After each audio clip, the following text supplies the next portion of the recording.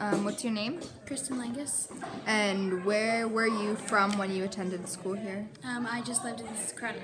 And where do you live now?